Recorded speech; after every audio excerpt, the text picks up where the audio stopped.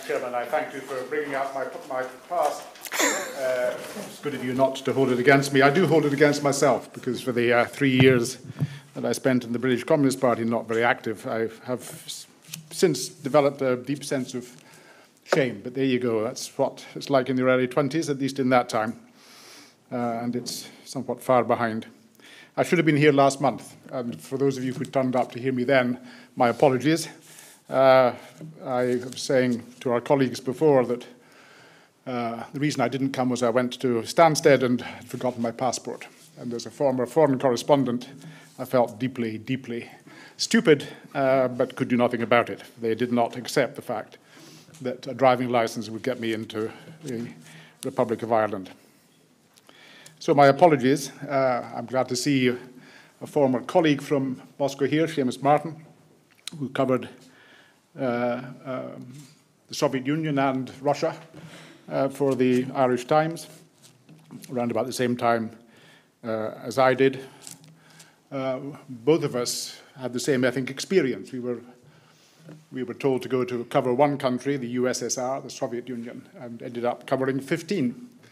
We went from, actually not I and I think probably not Seamus, but those who covered the Soviet Union from Western newspapers and TV and so on, would do things like count the number of people on the podium on the Lenin's tomb when they took the march past for the May Day parade, to find out who was next to whom and therefore who was up and who was down in the Kremlin. And that kind of Kremlinology, which was part of scholars as well as of journalists' activities, were replaced by wondering whether or not, as I did, and I think many people had the same experience, whether or not it was worth leaving Moscow to go to Riga in Latvia to see the opening of the new Latvian parliament and the swearing in of the first independent Latvian government for many, many decades. A world event. But so many world events were packed into these years of 89, 90, 91, 92, and then, of course, the chaos that succeeded the end of the Soviet Union, that you began to get a bit blasé. Another world-shaking event, well, I don't know, should I go or not? And in that period, much of the 90s, from 91 onward in Russia, I was there for 6 years, covering the last year and a half of Gorbachev and the first, more or less, 5 of Boris Yeltsin. It was a country whose leadership, both Mikhail Gorbachev bringing in glasnost, opening one translation of it, and perestroika, a reconstruction of the economy, not to make it capitalist, but to make it more efficient as socialism, and then succeeded by Boris Yeltsin, who dug underneath the foundations that Gorbachev was trying to make, both for himself and for the Soviet Union, and finally, after an unsuccessful coup against Gorbachev, finally succeeded him and succeeded in breaking up the Soviet Union into its 15 constituent republics. In that period, the period when we were there, especially the first 4, 5, 6 years, the assumption was, the correct assumption was, that the politics which the new leadership were following were, broadly speaking, towards a liberal democracy. Never got there, but it was towards a liberal democracy, and it was pro-European. You will remember, perhaps some of you, that one of Mikhail Gorbachev's slogans, which was echoed by Boris Yeltsin, was for the creation of a common European home. That Yeltsin, I think Gorbachev was the first to put that phrase into common political parlance. He saw Europe, he saw Russia, the Soviet Union, or much of it within in Europe, and saw the common European home, by which he meant that we all of us, we Europeans, and of course he included the Americans, perhaps the whole of the world, had to get over this cleavage which the Cold War had imposed upon us and see the common values and the common problems and come to some kind of common action to deal with these problems. But Putin's period, from the 2000 onwards, the last decade and a half, has been quite different, which is what I want to speak about. I take the place now, luckily, in a way that lucky that I didn't come last time in one sense, because I was able, my guilt impelled me to come whenever I was asked, and Andrew Gilmore asked me to come to take the place of Dmitry Trenin, who was to be here. I know Dmitry well. He's head of the Carnegie office in Moscow, has been for some time. He was a former military intelligence officer, and then became an analyst, one of the best, I think, post-Soviet analysts. But he fears, and feared then, when he was supposed to come, that Carnegie might be in the sights of the Kremlin for closure, and decided he should come. In the past 3 years, laws have been passed in Russia which severely limit the activities of the NGOs and other institutions with links abroad. The Foreign Agents Law, the Inustranny Agent, which in Russian sounds more sinister than it does in English, because the Inustranny Agent, the foreign agent, was regarded as the viper in the bosom of the Soviet state. NGOs which take money from abroad and which operate in a very, very broadly defined political space are named as foreign agents, and their funds are cut off. The NGO which I'm chairman of, I didn't create it. It was created by two Russians, and I was in Russia at the time and became friendly with them and supported it. Was originally called the Moscow School of Political Studies, which is somewhat right squarely in the middle of what the Kremlin most hated. We renamed ourselves, somewhat clumsily and late, into the Moscow School of Civic Enlightenment in order to get a bit of what you might call Voltairean gloss onto what we were doing, but it didn't fool anybody. And a few months ago, after a number of appeals, the money was frozen, which meant, essentially, since most of our money did come from abroad, we could no longer operate, and we're now trying to operate excuse me, outside of Russia. And the donors, who include George Soros, who has given so much of his money, he's got a lot of money, but he's given an awful lot of it away to support institutions like that in the former Soviet Union, in Central and Eastern Europe. He's continuing to support with others, and we hope to keep it going in some way. At the same time, another law was passed only a couple of months ago, which allows or seems to be about to allow the government to close foreign NGOs, who are regarded as undesirable, neželatelní instituti, undesirable. What does undesirable mean? Well, it means what you want it to mean. It means that if you don't like the Carnegie Institute or Human Rights Watch office, which has an office in Moscow, then you say it's undesirable and it's closed, rather than the way that the Russian NGOs, of which the one that I'm associated with was also closed. The money will be stopped, the premises taken away, and the work no longer allowed. So that's part of the backdrop of what's now happening in Russia. There's much more, of course. These laws have to be taken together with, as you will all know, but just to go through it briefly, the seizing of Crimea, the southern part of Ukraine, the sponsorship and provision of troops and weaponry to Novaya Rossiya, that part of eastern Ukraine around the Donbass coal and steel area. And we speak on the anniversary of the shooting down of the Malaysian airliner MH17, with the loss of, I think, some 300 lives, nearly half of them Dutch, the rest Malaysian. And the anniversary is today. Russia still denies any part in it, although it's generally accepted that the rockets, the anti-aircraft rockets which they supplied to the rebels which they sponsor, were responsible for the shooting down. the threats to the Baltic states, which Russia has made continually and continues to make, the large new resources that it's devoting, even now as the economy shrinks and in some ways it's shrinking quite dramatically down to 5, 6, 7% negative growth. Still, it's devoting large new resources to the military, the army, the air force, and the navy, and the very high volume of propaganda, both through Russia Today, the English language, it's also in Arabic and other languages, Spanish, I think, but even more virulently, much more virulently within Russia, where people like a man called Kisilyov, who's one of the main chat show hosts,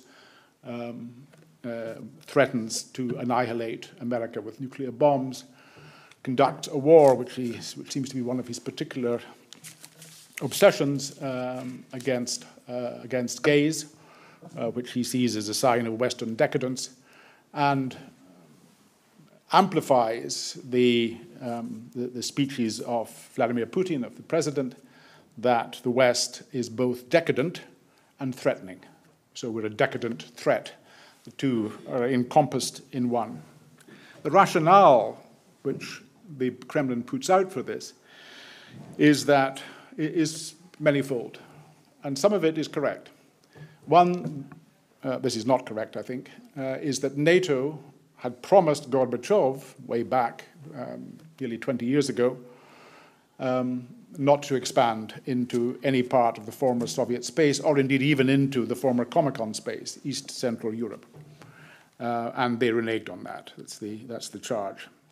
And that Russia is surrounded by NATO bases. In north, the Baltics, though until recently there's been no major NATO base there, and in the south, Turkey.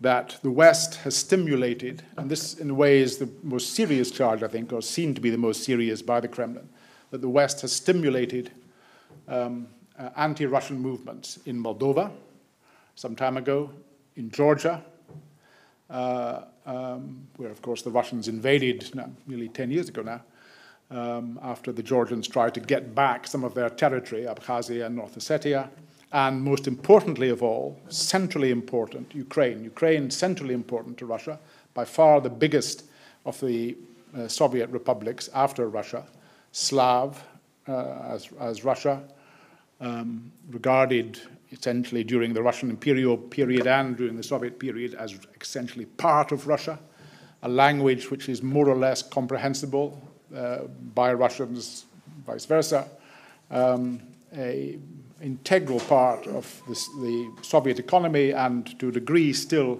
of the Russian economy because of the coal, the steel, and the weapons and aviation industry that Ukraine had and to a lessening degree still has, so that the charge is that the West stimulated the Orange Revolution in Kiev and forced the fleeing, really, not just the resignation, but the fleeing of the former president Yanukovych, and installed what is said to be, the European Union installed a Nazi or a fascist government led by President Poroshenko.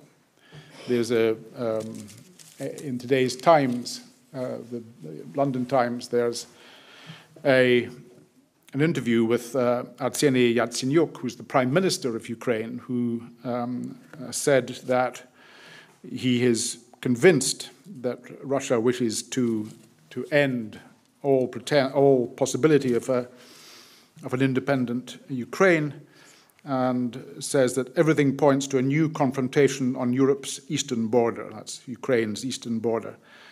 He says, from classified and unclassified sources and satellite images, you can easily see that Russia has stationed tens of thousands of troops and Russian-led guerrillas in Donetsk and Luhansk, two of the major cities in this area, now called Novaya Russia, New Russia, in the Donbass. They are still supplying tanks, howitzers, even surface-to-air missiles. Russia has created a massive military group in the east of Ukraine. And he goes on to say that the truce, which is essentially being broken all the time, but with relatively minor skirmishes, will break down in a big way by the end of autumn, and fighting will again resume in August. And the NGOs in Russia are supported by the West. As I said before, are also spreading anti-Russian propaganda from right within the country itself. This is the charge. And Western NGOs spread Western propaganda both throughout Russia and throughout the former Soviet Union.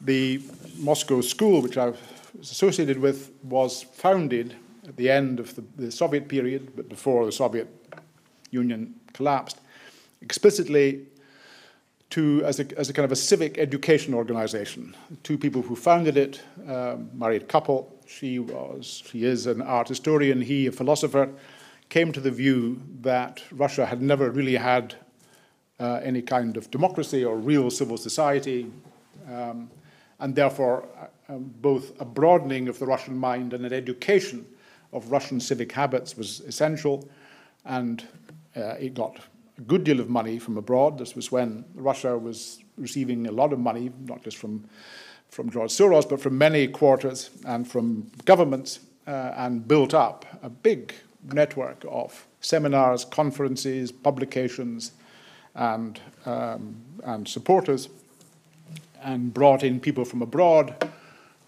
to speak to debate with Russians. And it wasn't a one-way street. At first it was a bit, because the West was regarded as, by some, especially the young intelligentsia, as the source of all wisdom. They soon realized it was not, and we had a debate, and often very fierce, especially when there was an invasion, the NATO war battle against the Serbians traditional ally of Russia, the Soviet Union. Lots of disagreement about that. More recently, big disagreements about Syria and support of the rebels, or support of the Assad regime.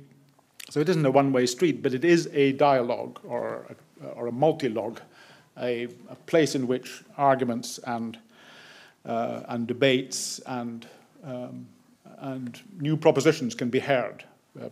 And we had a large number of distinguished people coming to these debates on both sides, both distinguished Russians and other former Soviets, Georgians, Ukrainians, and so on, and also people from the United States, from Europe, and from elsewhere. I got Boris Johnson to come, and this was, I think, certainly before he was mayor of London. I think he perhaps was a Tory MP, but he already was regarded as being the coming man, the man who sooner or later would transform himself from being a political clown into being the leader of the Conservative Party and possibly of the country, if not Europe and the world. And I got him to come, and he spent quite a lot of time with others in the bar. He came and gave his talk, and he looked at these 150 Russians in this long, rather inconvenient room, which we gave talks in. There was, of course, a simultaneous translation. And he looked at them and said, "I'm going to talk to you today about the British sausage." And there were people looking, and did they get, was the translation right, the British sausage? He said, "I'm going to tell you why the British sausage is under threat. It's under threat by Brussels. Brussels wants to make it straight." And after a while of going on like this, I was sitting by the translator's booth, and the guy whom I knew came out and said, "I can't do this anymore. I can't make sense of this." I said, "Well, don't just translate it as it comes, because nobody else is making sense of it, least of all him."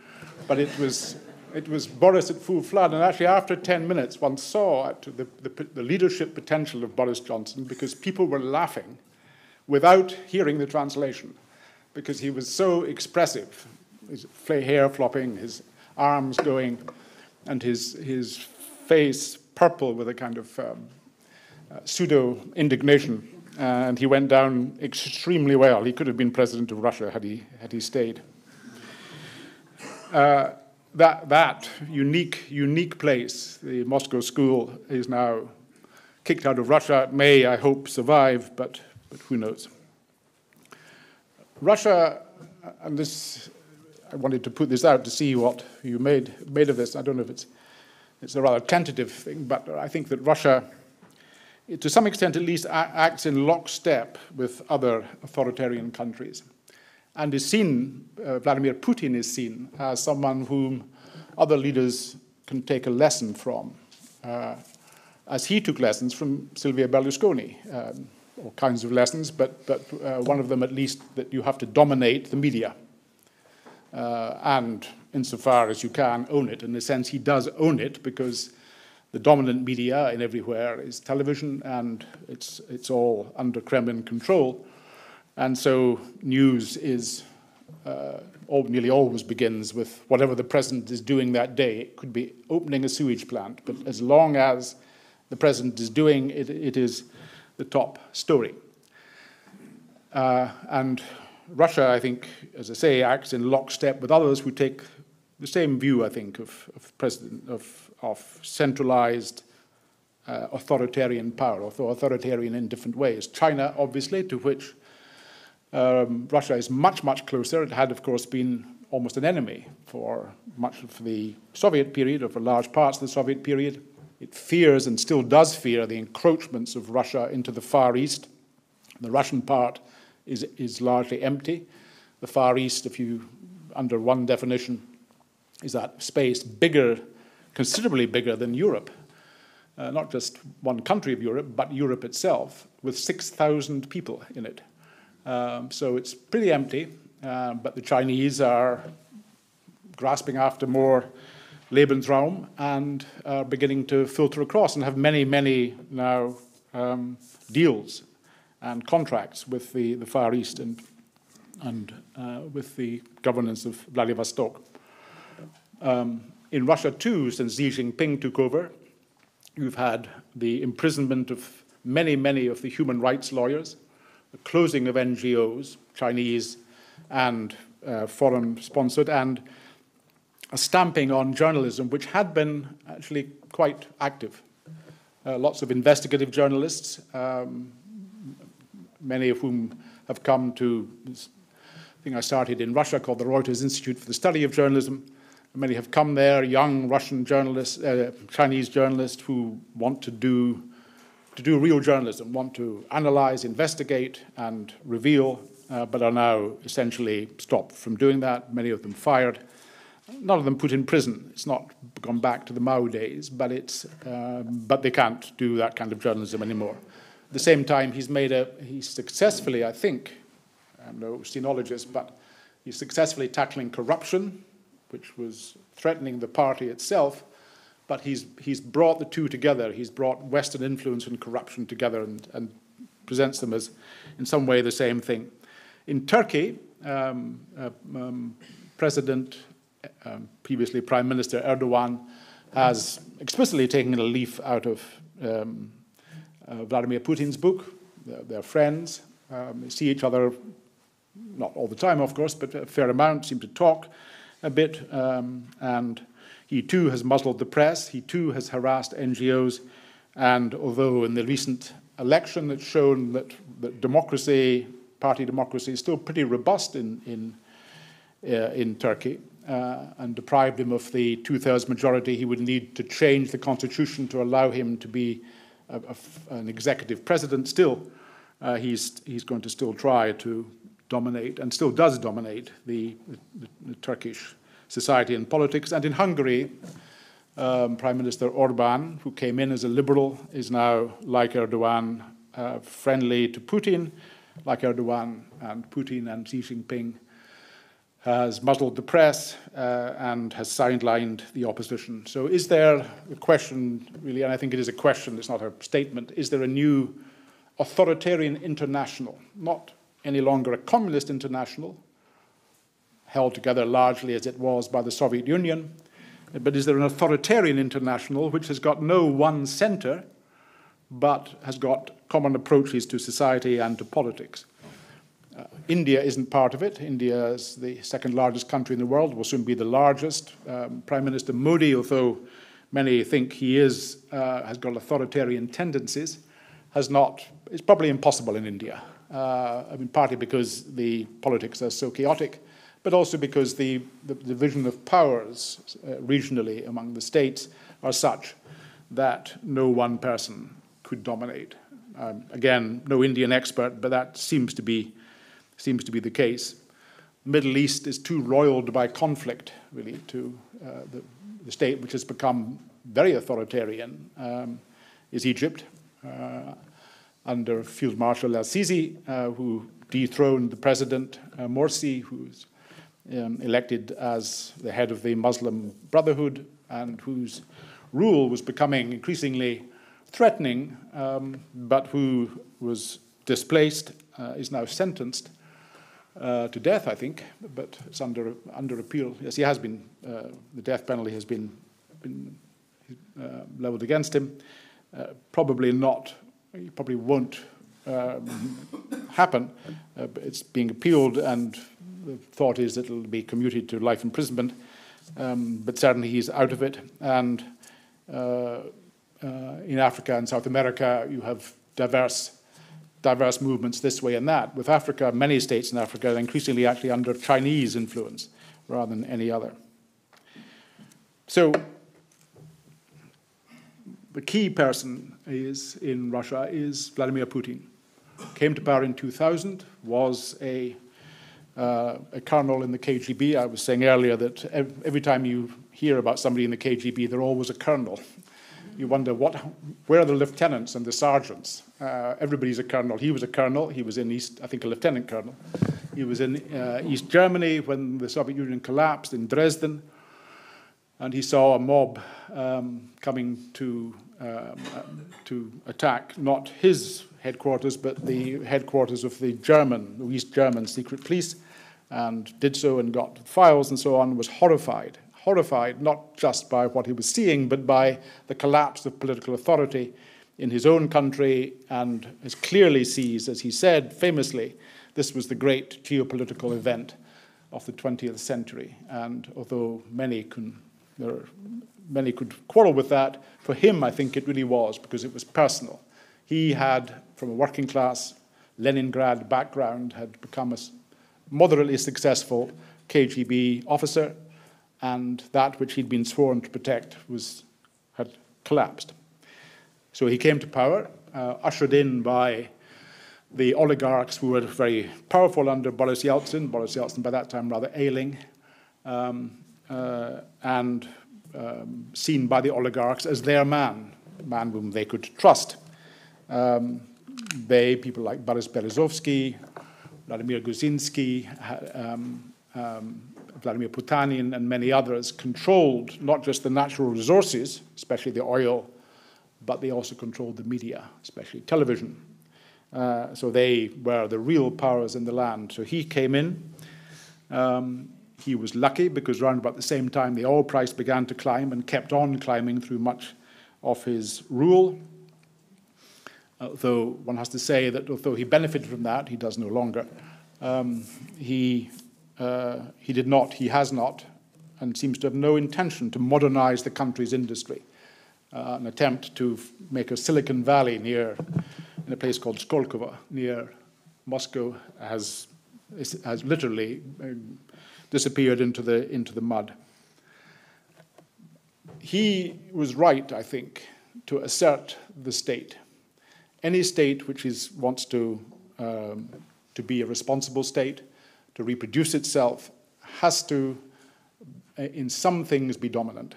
And at the end of the Yeltsin state, the oligarchs, who had got hugely wealthy, in part by supporting Yeltsin in his second election, by putting all of their media at his disposal, and then by controlling the natural resources and the media of the country, had become more powerful than the president.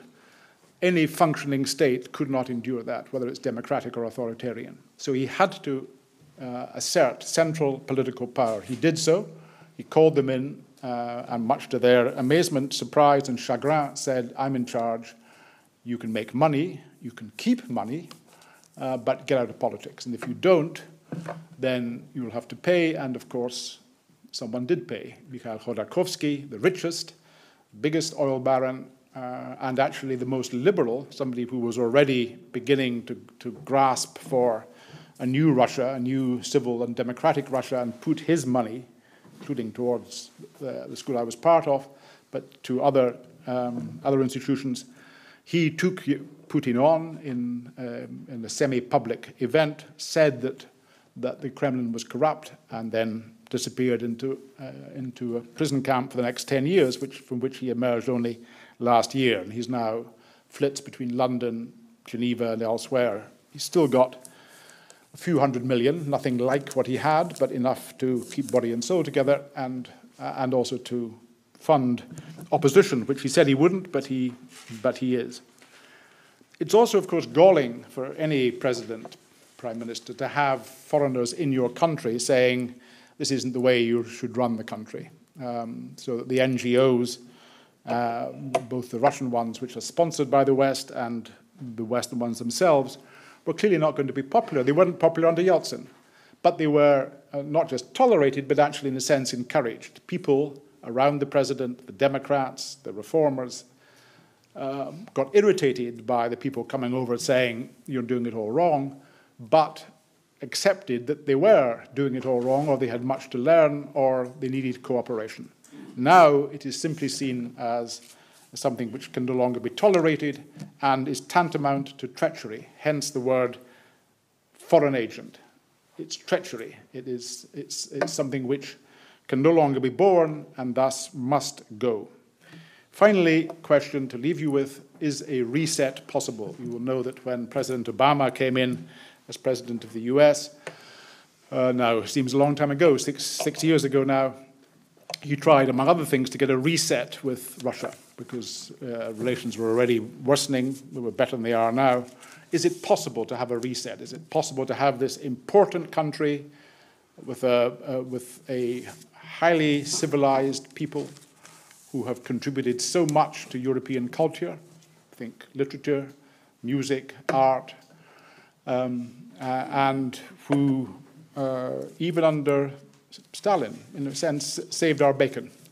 The Russians, the Soviets, lost millions, tens of millions of people in the Nazi invasion and in the war against Nazi Germany. And had they not, then probably Britain would have been overrun, and God knows what kind of Europe we would now have.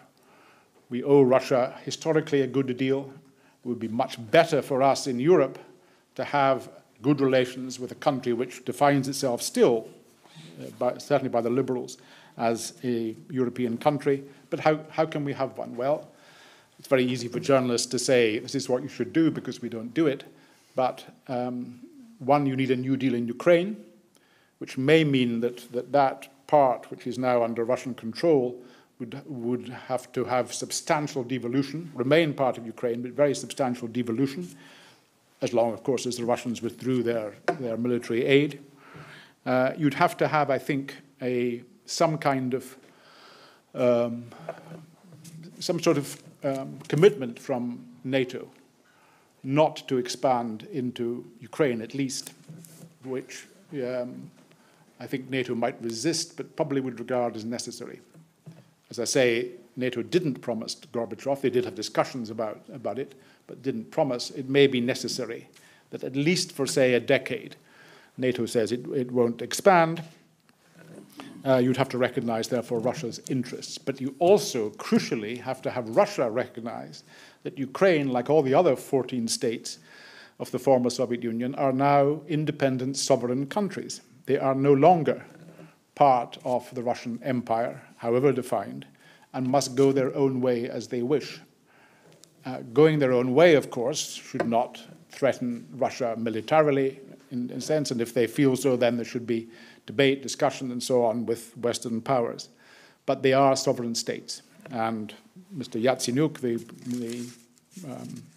Prime Minister of Ukraine, whose comments I read earlier, he may be right that they're not doing that now. They must be brought to do it. And, of course, they have to see that they need to modernize the economy because clearly they can't rely upon oil, one which the demand is somewhat declining, It may go up again in the future, but it's declining at the moment. The price is low, and the price, like the people who want to make the country from which I come independent, Scotland, will be this has the same problem. It relies very much on oil. The SNP's economic program assumed an oil price of $110, which was optimistic even then and is now absurd. Both Russia and Scotland have to realize that that's no longer possible, to rely upon that and come to some kind of modernization in which the West obviously could help, not so much in civil society and democracy, but in technology and in running a complex society. That's a sketch of what I think must happen, but whether or not it can, whether or not it will, under Putin, or indeed under a successor who many people think may be more nationalistic than he is, I leave to you. Thank you.